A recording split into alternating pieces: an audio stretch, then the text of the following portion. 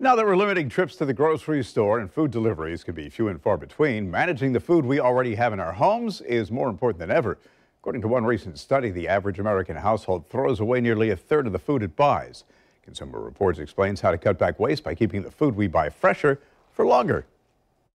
If you want to waste less food, Consumer Reports says to maximize the way you store it. Starting with the refrigerator.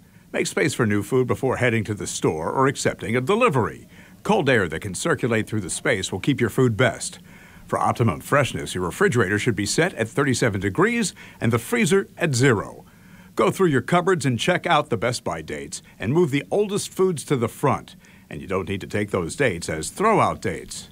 Best by dates may mean the food will taste best before this date, but it doesn't mean it's unsafe to eat. Examine foods past their best by date. If you see signs of spoilage, when in doubt, throw it out. The dry goods in your pantry will last longer if you store them in airtight packaging. This will help keep bacteria and moisture out. And when you freeze or refrigerate foods, wrap them tightly. Then mark them with a date so you're more likely to use them first. And Consumer Report food experts say to keep staples like bread longer, keep it out of the fridge. Bread can go stale much faster in the refrigerator than if you store it in a cool, dry place, but you can freeze it. Just wrap it tightly and put it in an airtight container or a resealable bag. If you don't think you'll use milk before it expires, pour a little bit out of the carton and freeze it. It will keep for up to 3 months.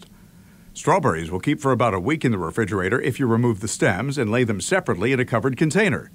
Finally, you can freeze eggs. To keep the yolks from hardening and becoming unusable, whisk them a little, then pour them into an airtight container. They keep well for about a year in your freezer.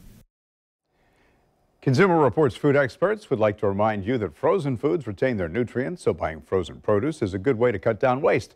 You only use what you need from the freezer, so you throw out less.